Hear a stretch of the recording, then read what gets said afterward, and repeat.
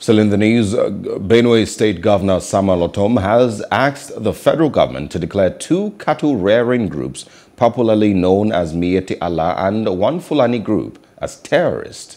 The groups include Miyetti Allah Kautahore, the Miyetti Allah Cattle Breeders Association of Nigeria (MACBAN), and the Fulani Nationality Movement (FUNAM).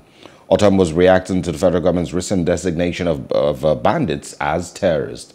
The governor said labeling bandits as terrorists is not enough.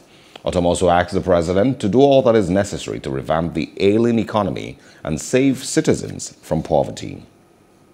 Hello, hope you enjoyed the news. Please do subscribe to our YouTube channel and don't forget to hit the notification button so you get notified about fresh news updates.